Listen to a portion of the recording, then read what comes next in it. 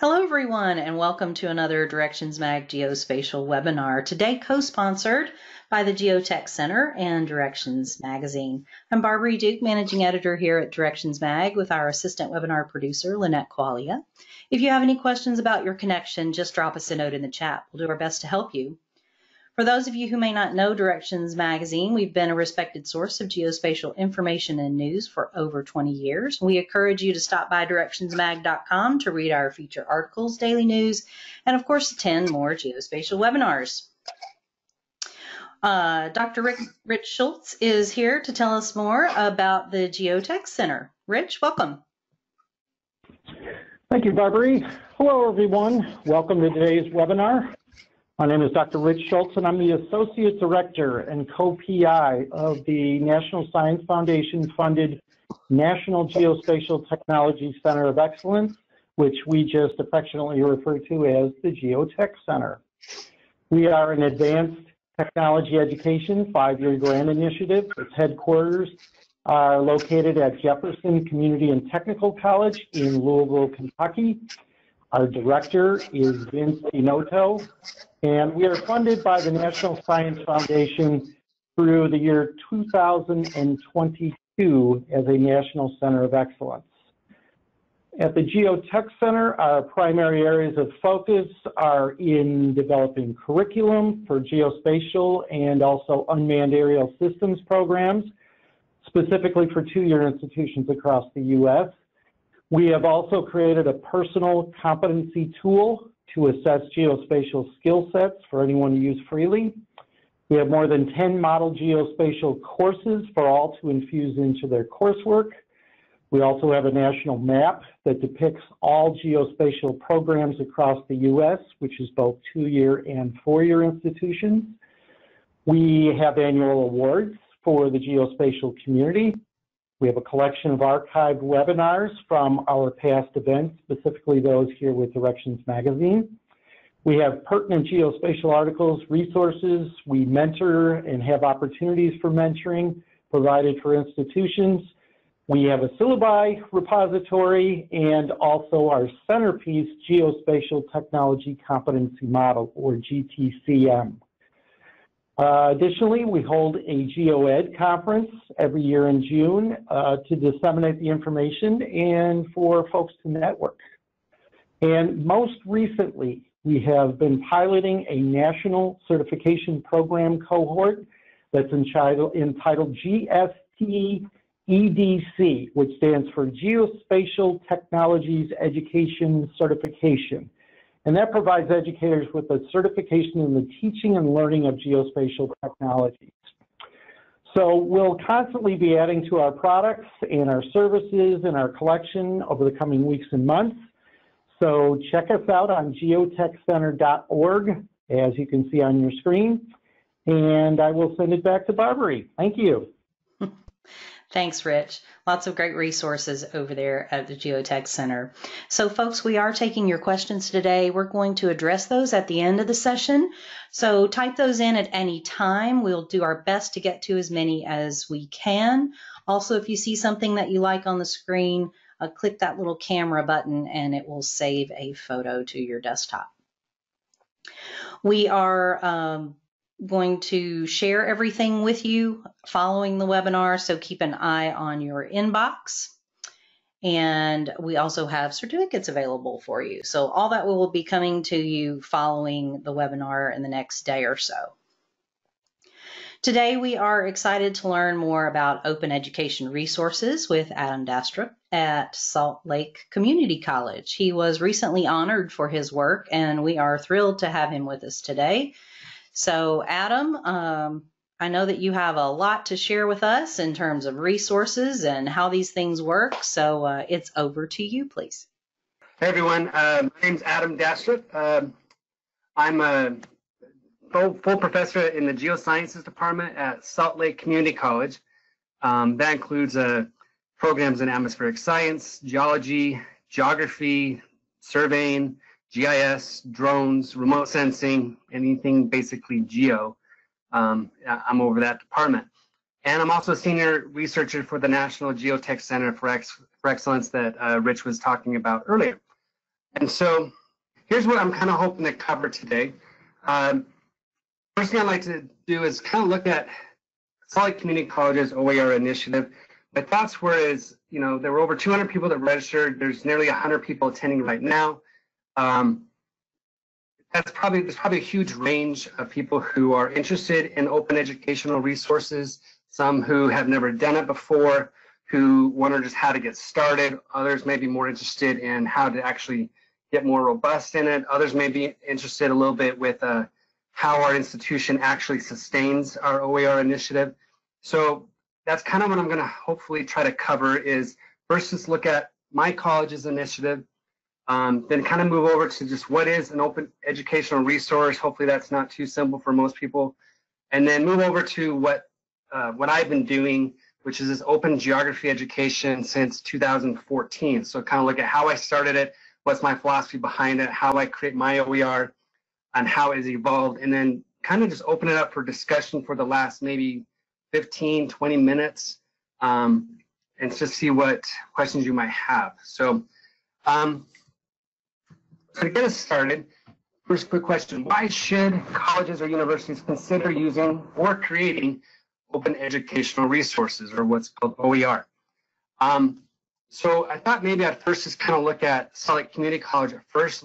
Some of the data I was able to pull off of our website to kind of give you the back end of us and why OER is so important to us as an initiative and as a philosophy and even as a culture at our institution.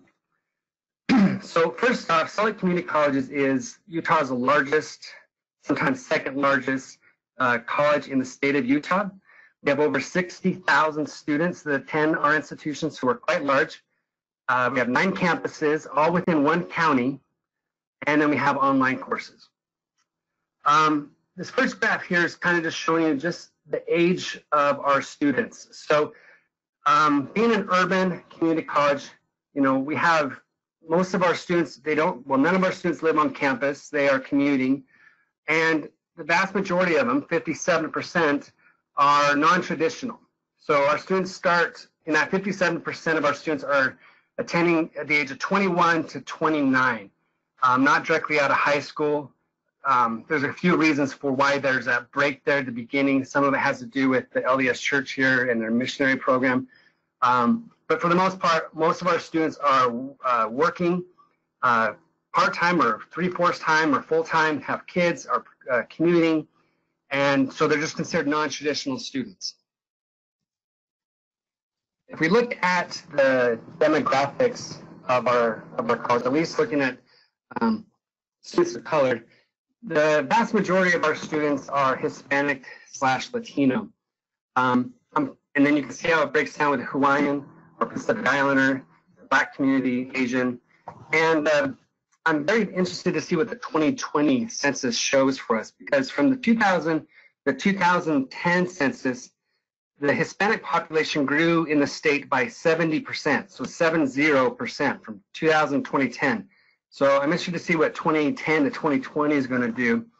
And I've been trying to work with the college already and our Utah State Board of Education to kind of start mapping out these demographic changes in our K-12 system and then how that might impact community colleges and our four-year schools. One of the goals at Salt Lake Community College is that our student population will try to mirror the county population. So you can see here Salt Lake County has a Hispanic population of roughly 20%. At the school, our enrollments are 15%. That's actually gone up, and I was kind of surprised my college's website doesn't have anything past 2014. Here we are, 2020, so my cabinet better expect an email from me after this webinar. So anyway, but our Hispanic population continues to grow in the Valley and also in our classrooms. Now, if we look at the demographic change, again, from 2010 to 2014, what you can see here is that the Hispanic population every year continues to grow. Well, not continues to grow, but it's definitely in the positive. 2014 was a weird year in general. If we move on to 2015 to 2020, it's basically the same trend line, that we have more and more Hispanics attending our college, and we're having more white or Caucasian students not attending Salt Lake Community College.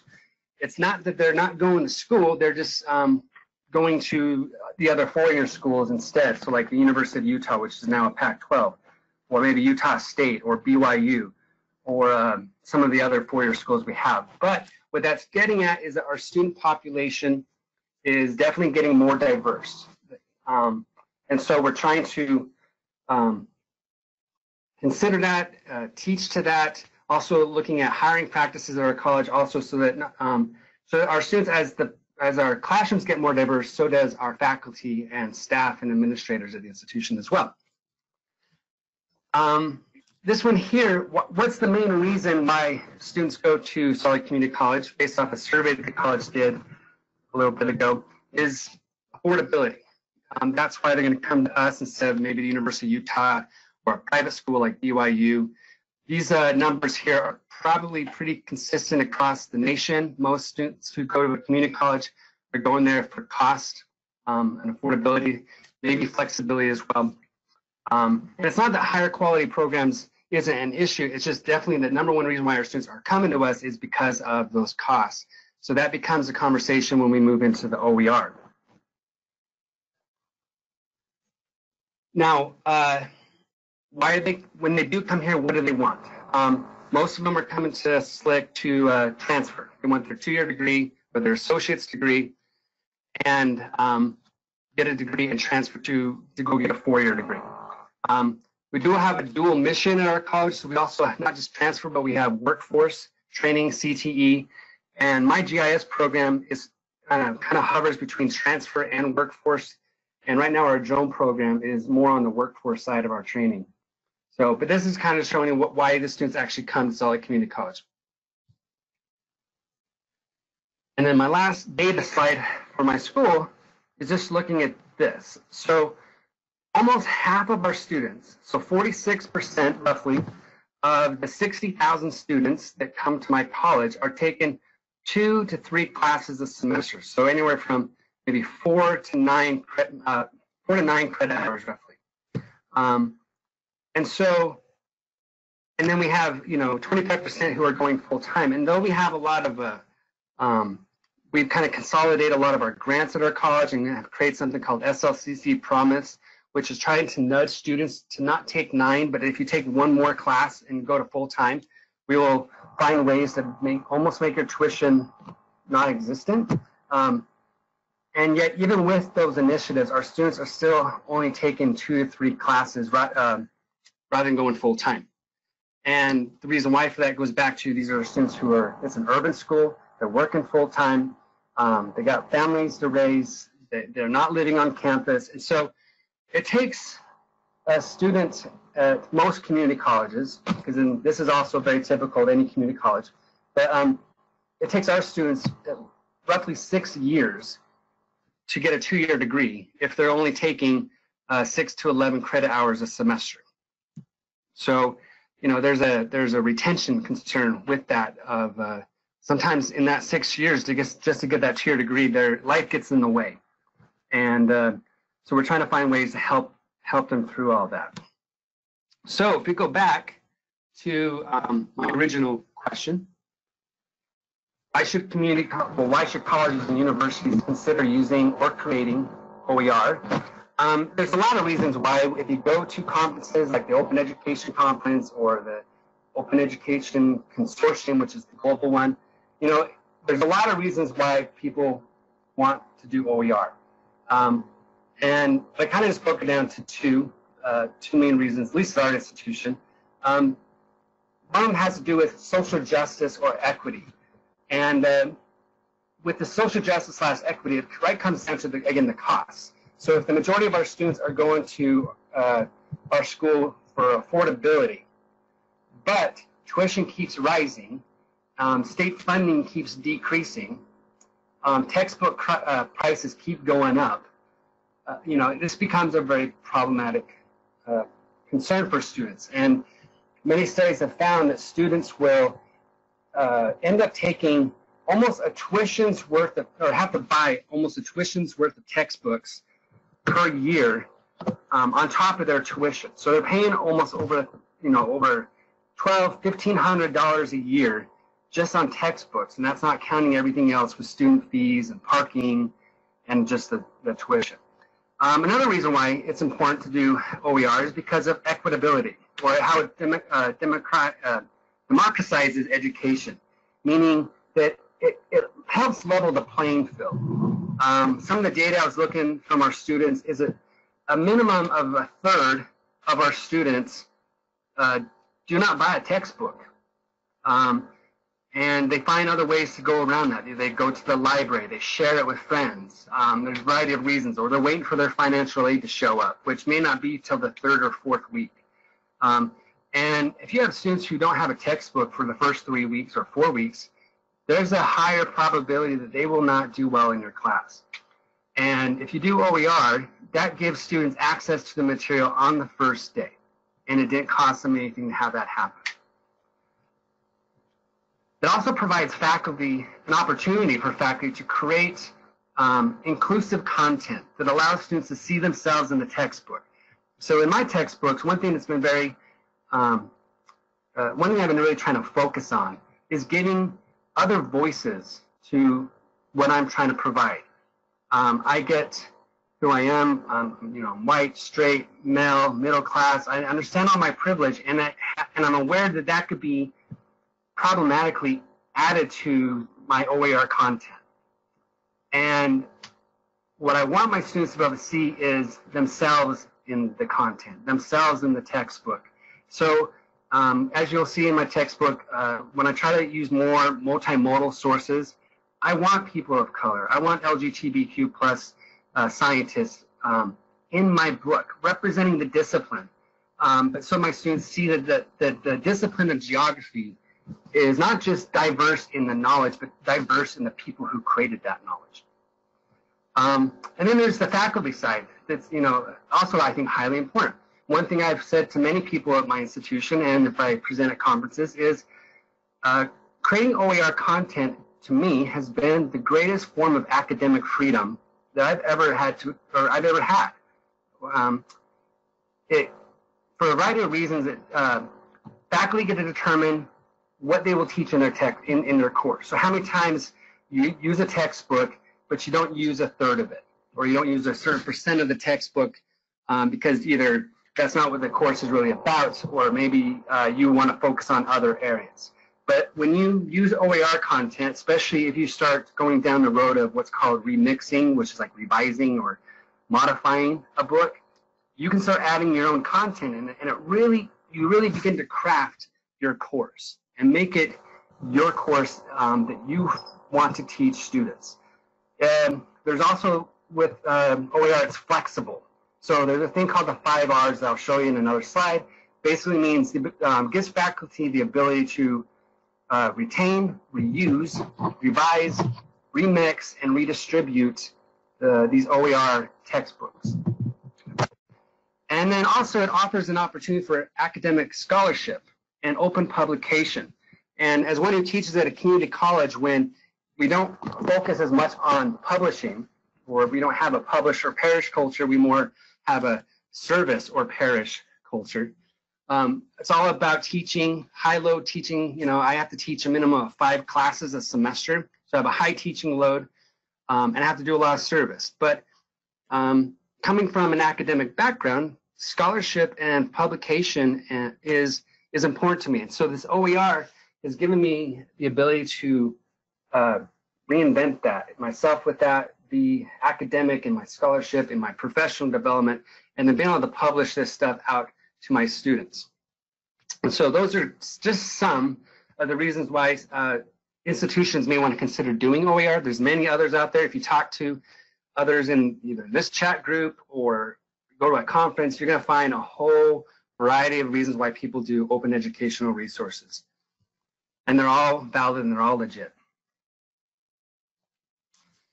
So how did Open Start or OER start at my school?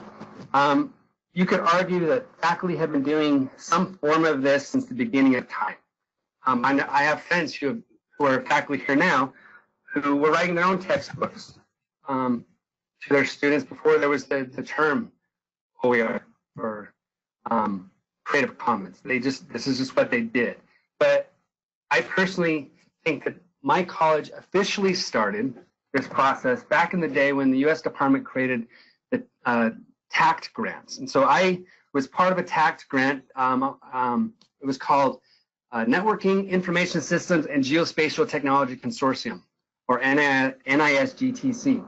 I don't know if Phil Davis is out there, but he, from Del Mar College, he was in this grant with me, and it was a large grant. This consortium received about $20 million that we spread out across multiple schools to train students. This was during the Great Recession, and the goal was to train students who lost their jobs in manufacturing and try to get them into high-tech industries. This is also when green jobs became popular, but our goal was to get students into high-tech.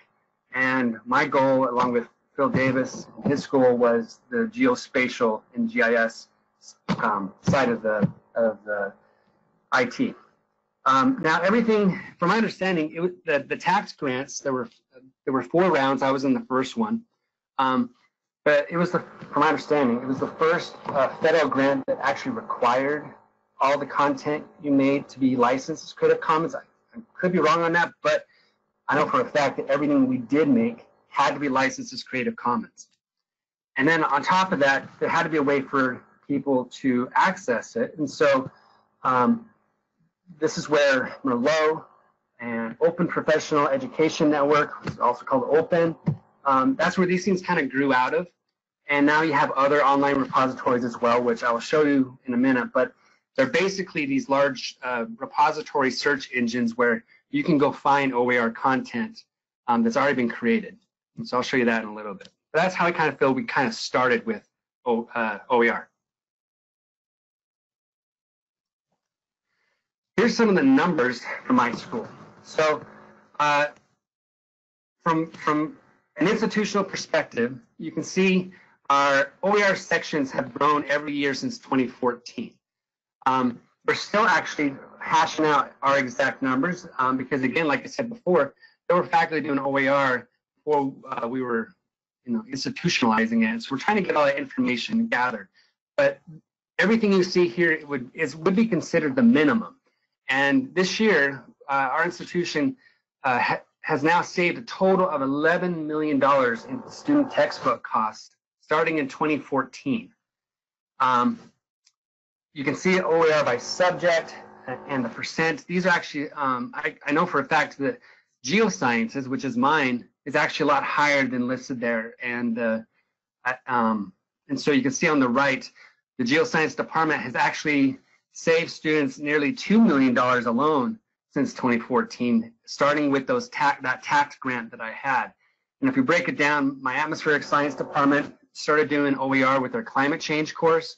And to date, they have saved students $100,000. Geology has started doing OER for their Intro to Geology course, and they've saved almost $200,000. And the geography, because geography was part of the tax grant, and that includes GIS and drones and all that stuff, we make the majority of it right now at 1.6 million. So yeah, so we're close to 2 million in textbook costs just at my institution. Which at my calculation of nearly 2 million to 11 million at the college is about 18% of the textbook cost savings at the institution has come from my department. And so I have to give a shout out to Mara Hannenberger and Chris Johnson, my other full-time faculty who do the atmospheric science and geology. They deserve as much credit as I do for any of this stuff. So here, if you look at how textbook costs affects SLCC, students based off a survey, 33% of SLCC students have said they did not purchase a textbook because of the cost of the textbook. 84% of our students have said they delayed the purchase of buying a textbook, probably waiting for financial aid or a grant, or maybe just waiting for that paycheck to come in. 51% of our students have registered for fewer courses due to textbooks. That's highly problematic, right? Because that's going to, if the average is 6 years to get a 2-year degree and you push it to 7, I mean, these students are, their odds of succeeding and completing and transferring to go get a 4-year degree gets worse and worse. And 32% of our students who have not registered for a course due to a textbook. So they look at a course They decide, I'm not going to register for it because first they probably look at the tuition and the fees, and then of course you go to the bookstore and you see the cost of the book, and it's just, they can't do it. So these are all strong arguments of why an institution would want to consider going OER. And if I were to add, probably as I'm thinking about it right now, why institutions should do it, I said social justice and I said academic freedom. From an institutional perspective, when you're looking at enrollments, especially with a good economy like right now, if you're looking at retention rates, graduation rates, those kind of things from an institutional level are also highly important and get played out in terms of like how textbooks impact those variables.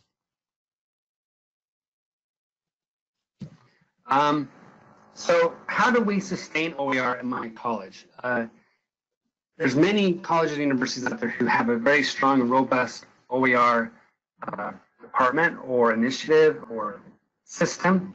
The way it works at our school is all courses using OER textbooks have a $5 OER fee. So what that means is, first off, when students go register for a class, they can actually filter not just by, for example, their general education designation, but they can also filter it by if the course uses an OER textbook or not. And so then these students can actually register for and actually get a complete schedule of courses that have no textbook fees. And we're actually trying to work on having entire programs, like geography is nearly there with having an entire program, not just courses, but entire program with no textbook fees, but the students would pay a $5 OER fee. Where does that OER fee go? A small percent of it stays in the institution within like our faculty development office, but the majority of that $5 fee goes back to the departments that created the OER or who are using the OER. And then it becomes more grassroots because then those departments get to decide how to use that money. Some use it to pay adjuncts to help edit and update the OER. Others use it for going to conferences. Others use it for, you name it. And so there's a variety of ways that each department can choose to use that fee. OER is very faculty driven. It's been very grassroots. It always started that way. We're not forcing faculty to do it, but since we've been doing this initiative, more and more faculty are choosing to go this route. More and more because, not because they didn't want to do it before, but now we're starting to find there's ways to access content without actually having to create it. So I'll come back to that now. We have an advisory committee that's made up of a variety of people from faculty and staff and the library and administration, IT, all the key people who are required to, all the key people that make OER successful are on this advisory committee. And that's been very successful to get word of mouth out, buy-in, and other things. We joined the Open Textbook Network in 2019. I would kind of show you that in a second. And then this is some of the stuff our library does. I've learned very much that the success of OER is dependent on the staff and administration of OER if they have their own department. It's dependent on faculty because most faculty are the ones who determine what the textbooks will be in the course. And highly important, our library, or the librarians. So shout out to all the librarians. And in our library, we have an OER and universal access technician to support faculty in locating OER as well as assisting them in OER accessibility concerns. They're trained on Creative Commons licensing, as well as the Open Textbook Network's librarianship program. They have an Intro to OER course that they can teach faculty and staff through our Professional Development Center. They created and continue to maintain an OER repository of our own that can be accessed publicly. And we're exploring the possibility of an in-house OER publication or publishing program, which means is one of the conversations we're having at our school is standardization versus academic freedom, right? How do we go about that? And then if we're going to offer faculty resources such as editing a textbook, is there a way to, are we going to standardize that a little bit or not? Are we going to use press books, or are we going to use something else? Or are we going to allow faculty just to choose whatever digital medium they want to use to make an OER textbook. Right now, for the most part, we're doing our best to keep it grassroots, so we keep the faculty buy-in. Here's just my quick award. So I got an award in 2019. Well, got an award, 2019, and in November I was honored to fly to Italy to the Open Education Consortium, but now renamed Open Education Global Conference, and they had an award called Open Culture, and I was nominated, and they actually renamed the award to Open Geography because geography is more than just culture, right? It's physical, it's environmental, it's information systems. It's more than just culture. And so I was an honor to got the award, and it was an honor to have it renamed to Open Geography. Okay, so that's my institution. So what I want to kind of just look at here real fast is just OER in itself. What's great about OER is that, again, here's those 5 R's of open. David Wiley, I believe, is the one that came up with these. Could be wrong, I believe it was. And OER allows you to make and own copies. It allows you to use in a wide range of ways, so reuse. Revise means to adapt, modify, and improve. You can combine things. And so to kind of hash that a little better, my OER work is a lot of original work, but I have also looked at other OER content that is licensed in a way that allows me to revise it and remix it. So some of my content is maybe pieces of other OER content. Now the catch to that is you have to give them credit for it, like as anyone would expect, right? So you don't get to steal someone else's work. You have to give them credit for that work. And so that's a key philosophical core to OER is we love to share, but respect is respect. So another concern that sometimes I hear with OER is some people, usually faculty, will say, what about the quality? Is the quality of OER the same as the Pearson textbooks or the other ones? From what I have found over and over repeatedly is yes, it's the same. And we also find through many studies I've read, not that our school has done any, but just if you read some of the journals, that the success rates and retention rates of students in OER courses versus more traditional textbook courses, it's roughly the same. And there's an article that came out just on January 14th from the New York Times that was quite fascinating to me. And it says it looked at how American history textbooks can differ across the country based off the politics of that state. So you might have a history book, and that history book may be modified by the publisher company to sell it in a certain way to California because of a more liberal slant, but then change it or modify it another way to sell it in Texas. And that's the 2 case studies, is California versus Texas. And there's been other examples I've seen with this regarding things like climate change. So textbook companies would try to sell a book by modifying how they would word climate change in one state and modify it, to maybe something different in another state. Or how southern states look at slavery and how and the terms they use, say, slave versus worker. And so my impression of it is because the faculty, we were all content experts. We know what we're talking about. We've been schooled in this stuff. We know what's accurate. And with an OER, we can go in there and change it. If it's not an OER, if it's a regular textbook and it's just printed the way it is, and it says that African workers rather than African slaves, you can't change that in the book. And so I'm a firm believer that OER can be as accurate as the more traditional route, and it can be as inaccurate as the traditional route. This goes both ways.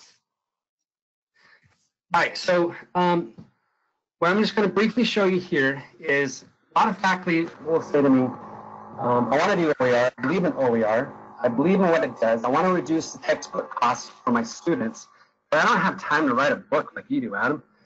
what can I do?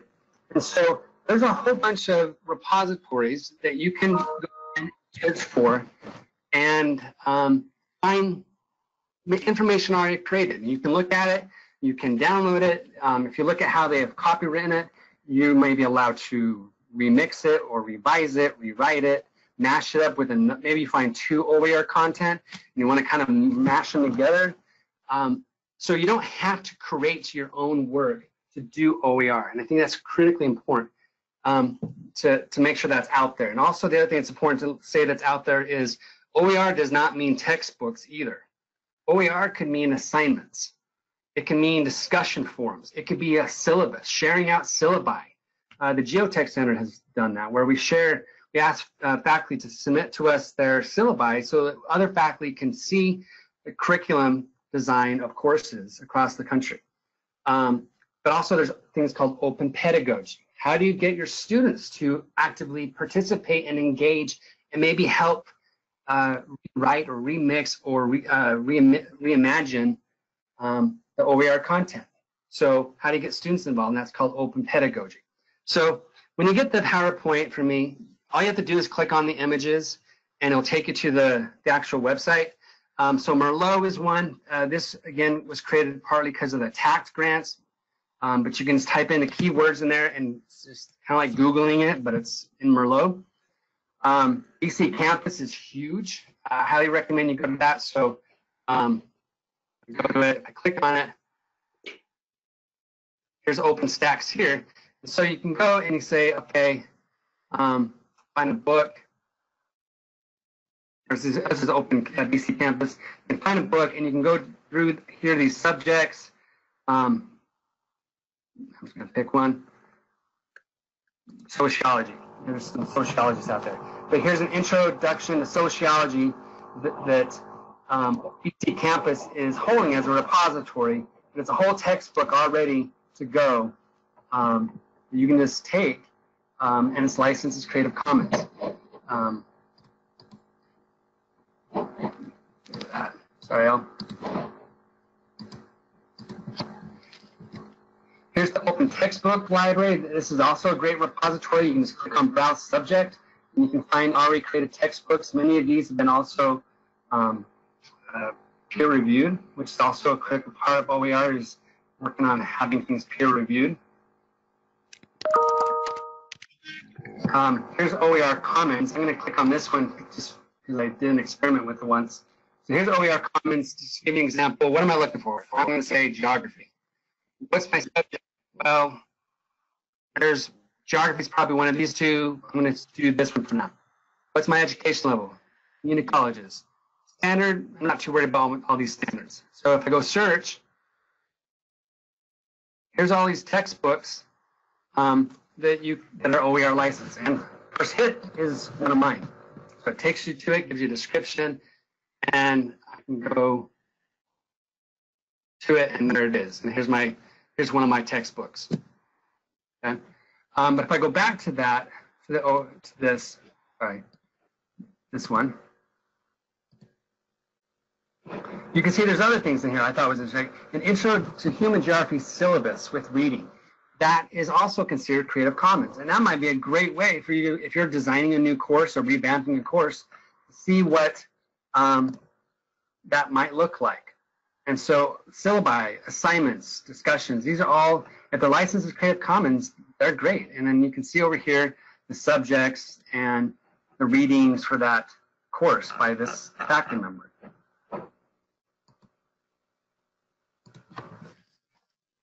Here's OpenStax. Again, a repository, one of the most popular ones. They have lots of science ones in there. I recommend you check it out for time. I'm just going to go through some of these. Creative Commons, another search engine. Here's the Geotech Center, and as Rich was mentioning earlier, we have created a series of model courses focusing on geospatial technology, and these are all aligned directly to the Department of Labor's Geospatial Technology Competency Model. And so if you go to the Geotech website, go under Education Model Courses, you can find all this content here for free. And then that takes me to my stuff here. So if I just click on my website, okay, Here's what mine is. It's opengeography.org. And if I kind of just go through here, you can see I have these books listed so far. This is my geology department's book. I'm working on some lab manuals. And in the future, I'm working on some photography I like to have in here. So maybe that could be also a form of OER, right? If you're looking for images, especially with geology or physical geography, you know, these images I take here, you can use them in your PowerPoints, in your OER textbooks, in your lab manuals, whatever you want to use them for. That's kind of like where I'm moving forward with that. The way I do my textbooks, this is a Weebly site. I used to use Weebly because I wanted to have a textbook that was multimodal. I wanted embedded links. I wanted embedded videos. If I'm talking about climate change, I want to have a scientist from NASA talking about climate change in the book. That's, you know, one of those ways of going to like primary sources of stuff. So if I click on these, and let's say I picked on physical geography, okay? So if I go down here, you can see all the chapters of this textbook. Or if I go to human geography, the one I was showing you earlier, you can see here I have it broken down a little. I'm kind of breaking things down a little more like this instead of just straight chapters. Students seem to be able to like just go to pieces of it instead. But if I go to this, if I click on chapter 2, here's what it looks like.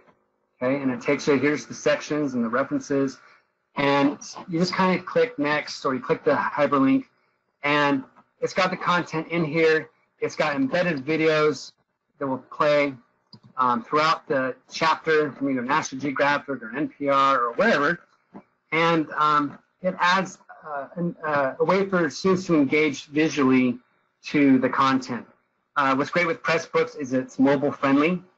So I tell my students, we started class this week, and I told them that there are 3 apps I want them to have on their phone at all times. It's our Canvas app, it's Google Earth, and I want them to bookmark or put on their home screen the textbook. So if they're anywhere and they need to study for my class, they can just pull up their phone and read the textbook. The videos pull up just perfectly in a smartphone or a tablet, and it's just great. Now, Pressbooks is kind of become more of the traditional standard of OER. I'm not exactly sure why. Maybe it's because it has kind of like a textbook feel to it.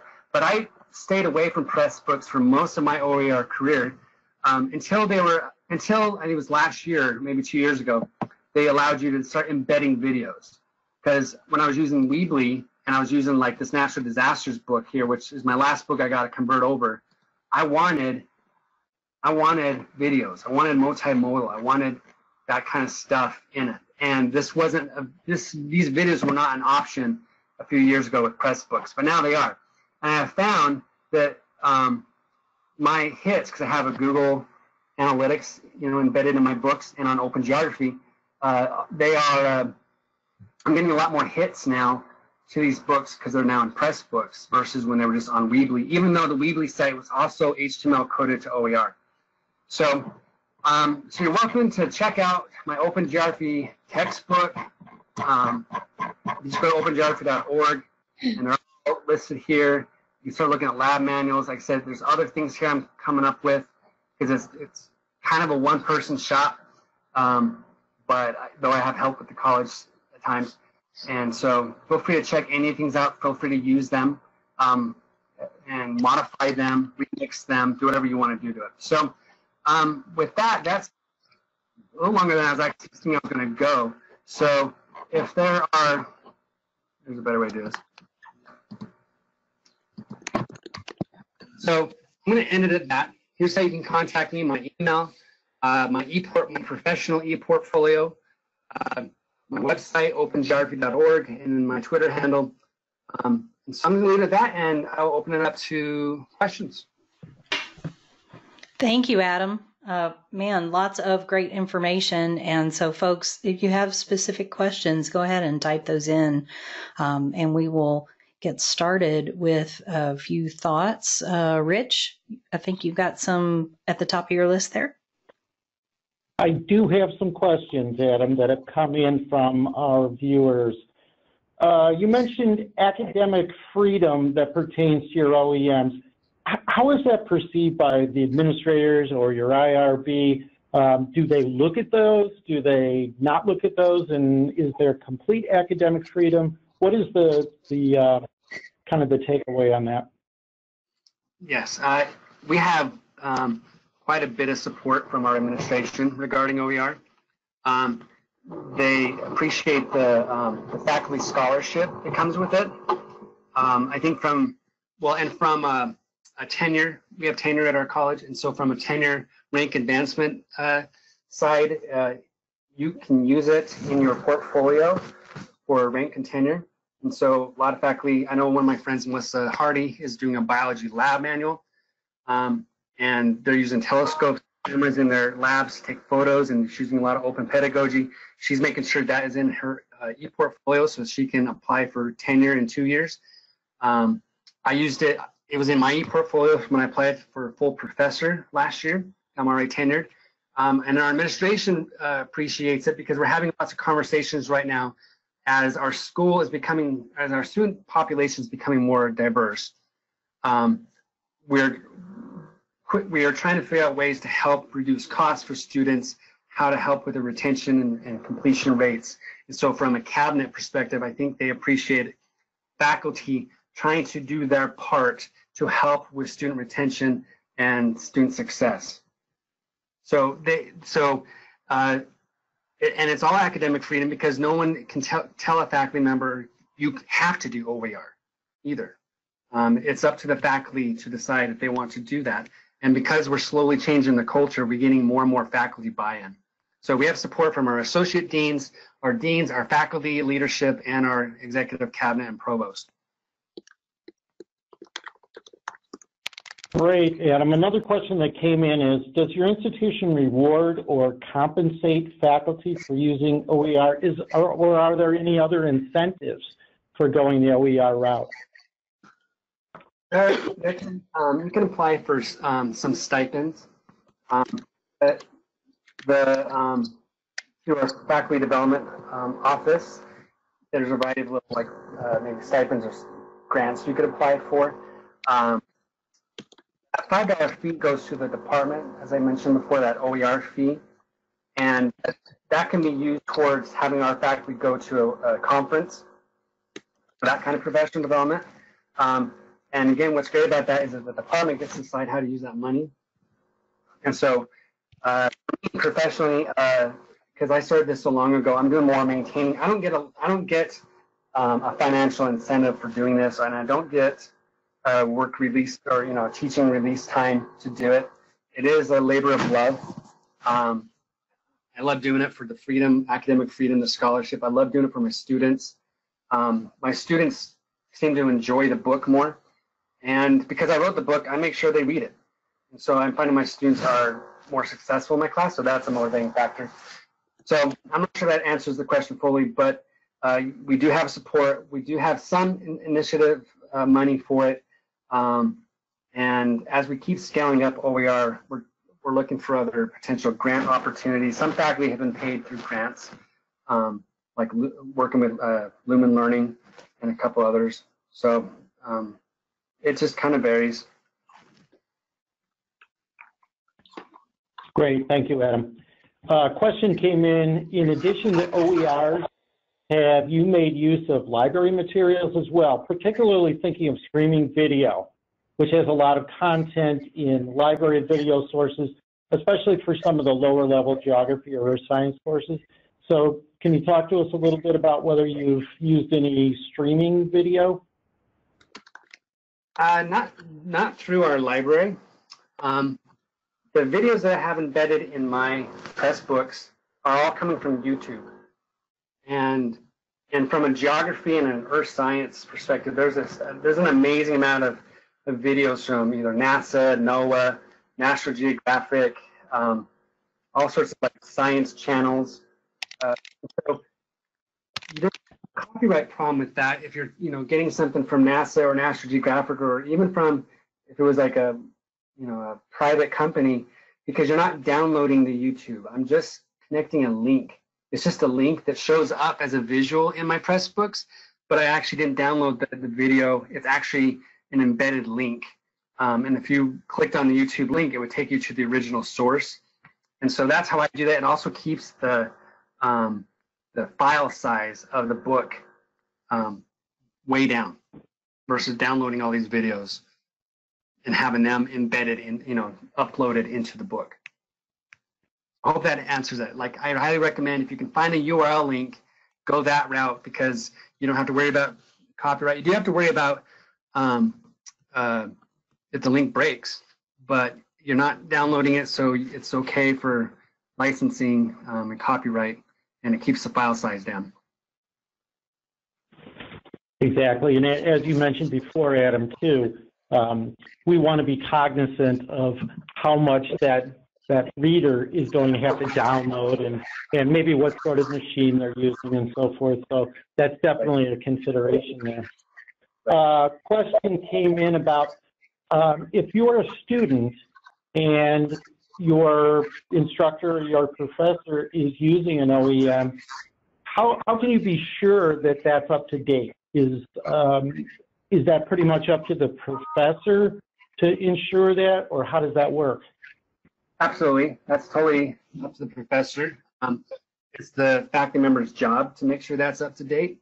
Now, I do know that a lot of faculty who use traditional textbooks also allow students to use older versions, right? So you might have, if a textbook gets renewed every 3 years, I know faculty who will let students use like maybe 2 versions older. So then you're looking at a book that's like 9 years old.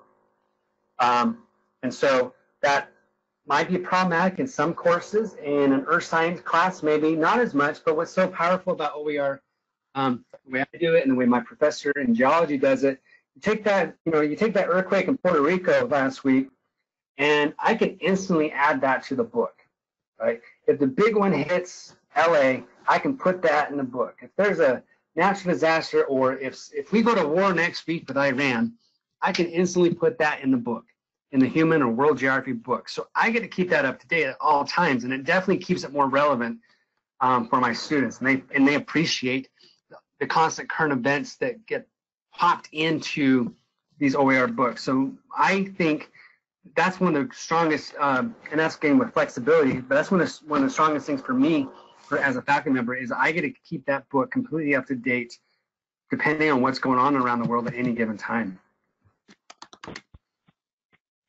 I think that's a great point about updating it sort of on the fly, which with a traditional type of textbook, you'd never have the opportunity to do that. What's in print is in print, and that's it. So dovetailing with that question that we just had, Adam, give us a basic idea about how long this process might take from when you're starting with something like this and when you feel that it is in a position to actually use it, and kind of compare that with what you might have with a traditional publisher, where you're going to have to go through various versions and so forth. Just talk a little bit about the time element of how long it takes you to produce one of these OERs. My heart and soul. That's the cost of it, my heart and soul. That's a hard question. When I started doing the OER officially with the TACT grant in 2014, but I had pulled together a lot of information from teaching at the college since 2006. So from 2006 to 2013 is what ended up in my 2014, and so it's a big endeavor if you're going to go from scratch. And that's, I think, the biggest fear I have that might turn some faculty member off. If you're new to it and you're looking to try some stuff, start. There's nothing wrong with starting. One is go find a textbook. Go find an OER textbook that's pretty close to what you want to teach. Maybe it's not perfect, but it's very unlikely that the book you're using right now is perfect either. But go find like go to OpenStax or go to Merlot or whatever, and see if you can find a book that fits pretty close to your curriculum. And then you got your book, and then you all of a sudden just saved your students all this money. And then after that, if you want to start doing your own, start maybe with discussion forums. Start with searching and looking on the web for syllabi. discussion forums, assignments. You know, I've got this Open Geography Lab stuff that I've been working on, and I've been pulling from other areas, from ESRI and GIS, etc., and stuff. And they've all like this Creative Commons. Start that way, and then if you start creating stuff like an assignment that you want licenses OER, you can then go and register with Merlot or OER Commons or wherever, and you can upload your material to the Commons. Then other people can have access to it. I've talked to Joseph Kursky a little bit about that. He's got a lot of his GIS stuff in these repositories, and it's kind of hard to know if people find it. And so there's a bit of it can be a little frustrating putting things in a repository because you're just one of a million in there. And so trying to get people to see your stuff. All the things that I'm finding in these repositories of mine, I didn't put in there. I'm just kind of, at the end of the day, I'm really just focusing on my students, and then I'm putting out into the world for anyone who wants to use it. But my goal is, my number one goal are my students. And so start small, start small. And once you start creating some stuff, share it either share it with your own faculty in your institution, maybe share it within your network in your state, present at a conference and say, hey, here's the repository, here's the link to all this stuff I made, you're free to use it. And it's just sometimes word of mouth kicks in, and then once you start getting the hits, if I do a Google search for my name, I'm going to find either my professional portfolio or my OER Open Geography website, the first 2 hits. And it's just because of over time of word of mouth. But start small. Don't think you have to take it all on at once because you'll burn out. Don't reinvent the wheel. That's really what I'm getting at. Exactly. We had a listener here that's asking the question about what your formats are for this. You mentioned that you use Pressbooks for some of the more recent ones, and previously you used Weebly. Are these open educational resources, are they available in other formats? So for example, would I be able to get a PDF, or would I be able to get a hard copy of it? Things like that. Yes. Okay. So great question. That was another reason why going to Pressbooks is a good response to that. Now, if you want to have your Pressbook on the web, like mine is right now, it's $25 per book. If you want to make it downloadable, in like as a Nook, as a Kindle, as a PDF, or something to that extent, you're gonna have to pay it's $100 per book. But of course, then just have your school pay for that. Don't pay for that yourself. But that's my next step. Actually, is to create my Pressbooks account so that my students can print off, or if not print off, at least download the book in a variety of different formats. But Pressbooks is great for that because when you change it on the website, it automatically will update the other ways you can download it. So it's only one update, and it just dominoes, downward. Right. Yeah, and you gave us a good idea about at your institution how many of your faculty are using these open educational resources, and it's a large number of your faculty that are using these. But what about around the country? Do you have any feel for other institutions? How many of them are you really going to a model similar to yours that you have at Salt Lake? That's hard to know. If I go back to this, if I look at OpenStax here, they've been trying to track who's using their OpenStax material. So if you're looking here, this is an interactive map, right? This is just a screenshot of it. But the only way they know is if you let them know that you're using one of their books. And that's something I can get better at, as well as finding a way to say, hey, let me know if you're using my book, or if you're remixing it. I don't care if you're changing it up. Just let me know if you're using it, so I can kind of keep track. It's a lot than you would think to know who's using what. I know for my Google Analytics that I know there's 10 other countries around the world that are probably using my book to some extent or another, just because of how many hits I'm constantly getting from these countries. But that doesn't tell me which school that is and And so unless I get an email or something from that faculty member, it's hard for me to know exactly everybody using it. But I think, I kind of like what OpenStax is doing here with maybe some kind of map, almost like the geotech map we have for programs in GIS, but doing it as my content. It's hard to know. I will say, very impressed when I went to the global conference how global OER is. It's not an American thing. It's the conversations around OER in the United States are incredibly different than the conversations in Europe, where more of the education system is paid for than ours. And it's very different when you're talking about places in the continent of Africa or Indonesia. And so, but it's definitely a growing movement. I do not feel like this is a fad. I think this is really a